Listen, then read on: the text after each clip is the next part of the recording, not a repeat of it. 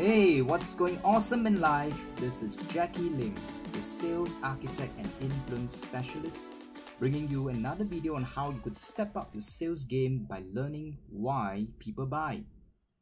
To start off, I'm quite certain that most of you have probably heard of this old saying that facts tell, but stories sell.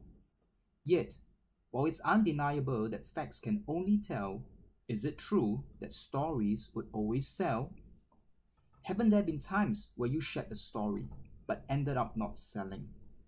You see, whether you are a business leader, a sales professional, an entrepreneur, it is your storytelling ability which would give you an edge in selling your ideas, products, or services to others.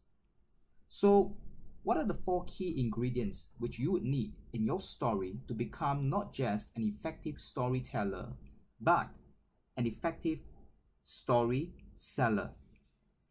Number 1, the characters.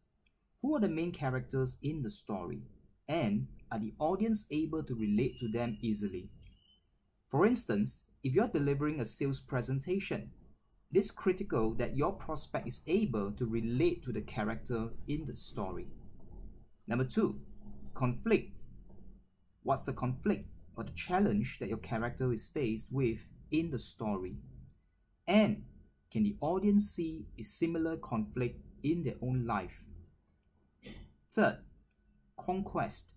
How did the character overcome the conflict? For instance, if you're making a sales presentation, this is where you might need to touch on how your products and or your services have resolved your client's problem. In other words, share testimonies. And finally, call for action. For do you have a call for action at the end of your story?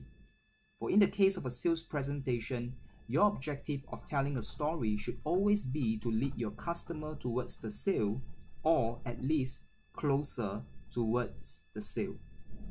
So ensure that these 4 C's are present in your story and you begin to start selling with your stories. So this is what I have for you in this video. Now remember to subscribe to our video channel if you have yet to do so, and I'm looking forward to connect with you again very soon. This is Jacky signing off.